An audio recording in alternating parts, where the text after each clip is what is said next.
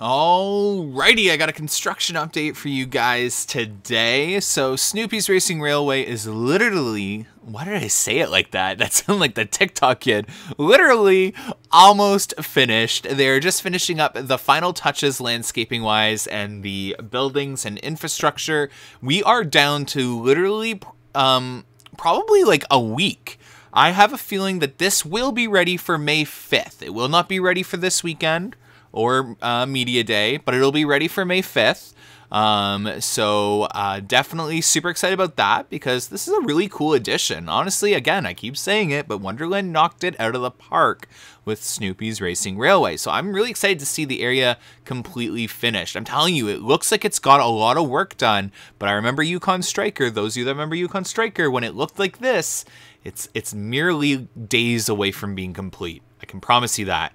More work going on with Behemoth's. I totally forgot the name of the part now. Oh my goodness. I'm recording this at like 1 in the morning. Okay, shh. 1 in the morning. I'm sorry, guys. It was a really busy day with Strata. But yeah, more work on Behemoth's lift hill. So that's really exciting. Tundra Twister is just finishing up attaching all of the restraints. Again, I need to know where this op booth is to know how far along this project is. If the op booth is in, then this is days away from testing. So I've been looking. I'm going to have to look this weekend at the park. But I'm seeing no signs of there being an op booth. I haven't seen the floor move.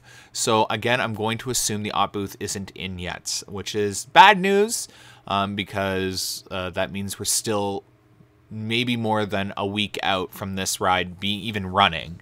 So we'll have to keep an eye on that. They're working on landscaping as well. I caught in the drone the little evac platform. So that was really cool for Windseeker to catch. They were training a lot of their maintenance team, which was also really cool to catch as well. So that was fun. What else did I see today while flying? Oh, yes. Leviathan's first train that had a lot of refurbishments done to it was on the track, and I've heard it is flying. I've heard really good news about that, so I can't wait to get on that. They have painted the turn out of the station to the lift hill, and they are painting the station of Dragonfire as well. I am hearing, actually, that is all they're going to paint, so don't expect the rest of Dragonfire to be painted.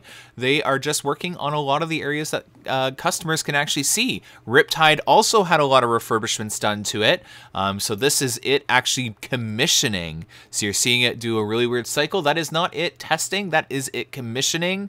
So yes, they're gonna cycle the ride like that, and then they'll start training this weekend. So I don't expect Riptide to be open this weekend, but who knows? Wonderland could get this ride up and ready tomorrow, Friday, and then have it ready for the weekend. Wonderland always is just like, it's hit or miss. Like, they either are going to blow you out of the water and it's something that doesn't look like it's ready is going to be ready, or it's just not going to be ready.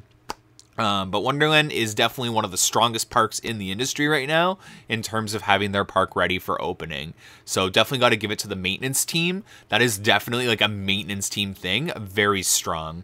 In terms of that, the front gate fast lane booth is moving along quickly. But yeah, super exciting.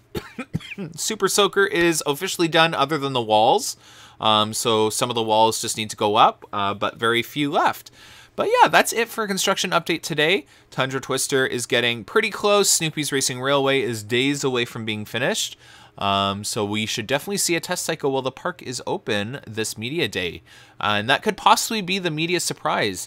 But I don't think there's much to media day. Outside of that, I know the park might do a separate little thing on the side. But yeah, here are some of the service roads under Timberwolf now. And yeah, there's the work on Timberwolf Falls. As you can see, looks really good. They put a lot of money into that, guys. It shows. But thanks for watching today's update. Hope you have an amazing day. See you this weekend. Bye.